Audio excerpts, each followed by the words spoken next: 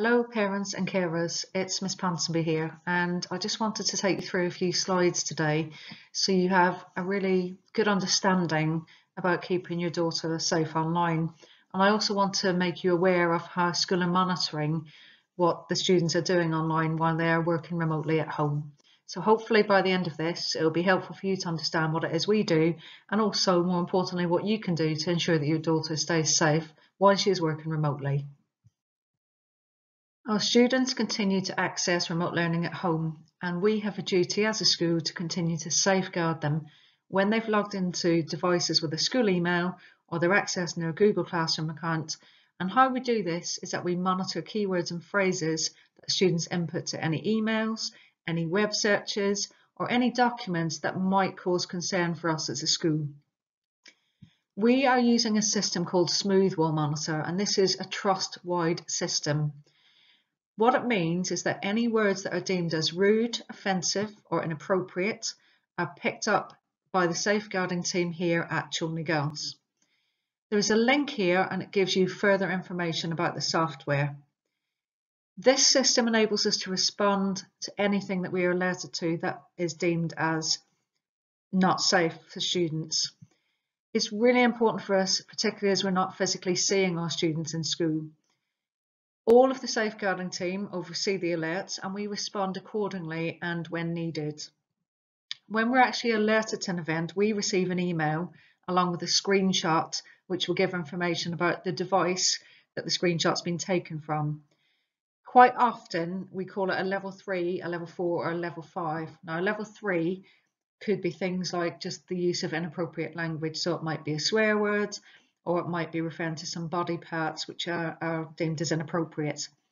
Now, when it's a level 3 and above, you will have contact via telephone with one of our safeguarding team.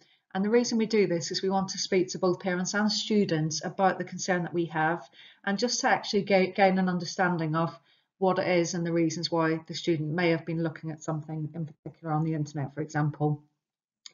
Quite recently, some examples of things that we have been alerted to: looking at videos of inappropriate things, messaging friends, and really just using language which is of a sexual nature or referring to body parts of a sexual nature. Chiltern Learning Trust have kindly put together this poster which summarises how the monitoring works. What I must stress to you is that we cannot see what students are doing on their documents or on the internet or what they're browsing or what they're doing on anything else. We are merely alerted to anything deemed as inappropriate.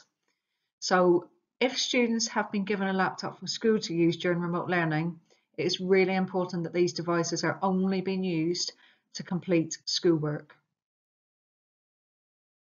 You may or may not be aware of a game that is trending and it's really popular among our young people currently, and it's something called Roblox.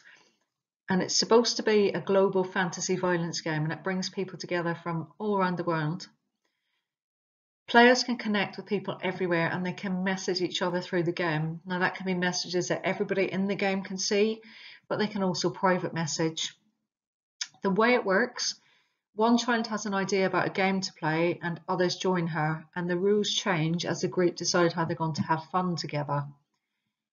Roblox does filter and check the games being created for inappropriate images and profanity, but it actually still allows violence, murder, and reference to guns and knives. The language used on this platform, from what I've seen already, is often very inappropriate.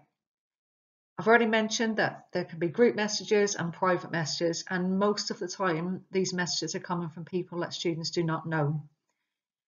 What I would suggest with this, and the best solution, is that you as parents specify the account restrictions in the linked Roblox account. So what I've done here is there's a link to our website and it gives you parental guidance on the game. And what it will do is it will ensure that your daughter is safe should she still choose to play the game. If the settings are right, the game is not as bad as what it can be if the settings are wrong. So I hope that makes sense, and I hope you do take the time to have a look, particularly if you know that your daughter is playing this game. If you're happy for your daughter to play Roblox, The settings option on the diagram opposite will enable you to maximize security, and it will stop any communication between people that do not know each other.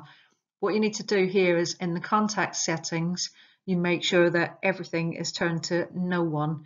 That means that nobody will be able to message, nobody will be able to friend request, and nobody will be able to send private messages to your daughter. So it's worth having a look at what the settings currently are. If they're quite open, it means that your daughter can receive messages from absolutely anybody, and they could be anywhere in the world. There are lots of things you can do to keep your daughter safe online. So here are just a few. So talk openly with your child about their online activity. Even things like you can look at their history, you can look at what they've been browsing, and that's worth doing just sort of once every sort of week if you can afford to do that time-wise. If not, then fortnightly is a good way to do it. Keep screens and devices where you can see them. Sometimes when students disappear, it's often because they're trying to perhaps hide something. Not always the case, but it can be the case. Know your parental controls on all sorts of social media, any platforms, any games platforms that the girls are using. You can actually have a look at the parental controls to make sure that they are as high as they can be and the privacy is protected.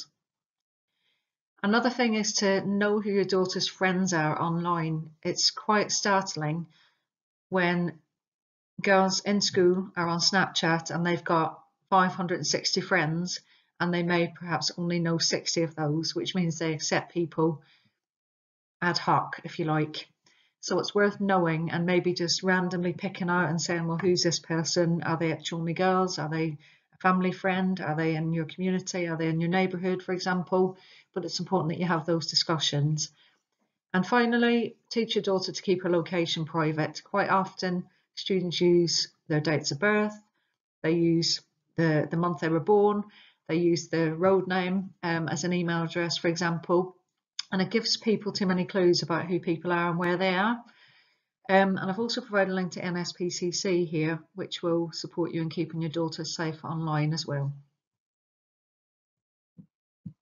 As you know, we are still here for our families, for our girls, and if you have any concerns or worries, please do not hesitate to get in touch with us. Staff are always at the end of their email, and we will make sure we reply in a timely manner.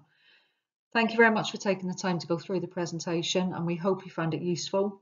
Please do take a few minutes to just discuss the content of this with your child to make sure that they understand that school are actually monitoring what's happening around the inappropriate words, language, and playing things and searching for things that they shouldn't really be doing.